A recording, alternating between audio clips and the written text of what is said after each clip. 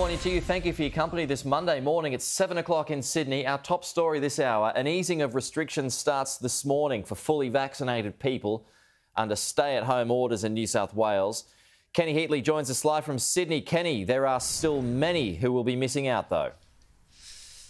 That's right, Pete. Well, 78% have had their first dose in New South Wales and 45.6% as of the numbers that were given at the press conference yesterday are fully vaccinated. So that's more than half of the eligible population. But the age group missing out the most is young people, 16 to 29-year-olds. Only 20% of that age group, roughly, are fully vaccinated.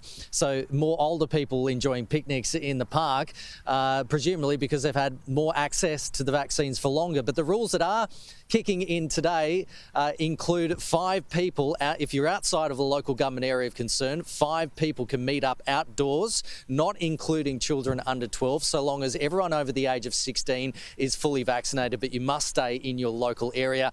You must wear a mask at all times when you're outside, except when you're eating and drinking. If you're inside a local government area of concern, your household, as long as you're fully vaccinated, can enjoy up to 2 hours of picnics and recreation outside. Exercise will be unlimited so long as everything is outside of those curfew hours. And if you live alone and you're fully vaccinated, you can meet up with one other fully vaccinated friend for up to 2 hours. Pete, not too many people here at the moment, just some exercises, but that may change this afternoon.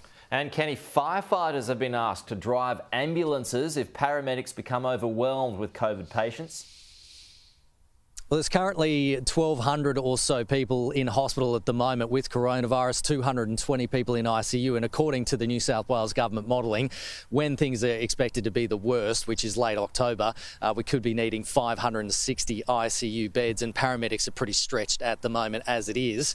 Now, under a worst case scenario, New South Wales Ambulance have requested to Fire and Rescue New South Wales that 150 firefighters be on standby to drive ambulances and respond to emergency situations if the paramedics become completely overrun with critically ill COVID patients in the coming weeks. Now, the Daily Telegraph has received correspondence between Fire and Rescue New South Wales and the Fire Brigades Employees Union, and a part of that letter reads, a trial by Fire and Rescue New South Wales staff who have basic life support qualifications, or BLS, and who are trained in CPR and defibrillation could support New South Wales Ambulance 1A responses to cardiac arrest events.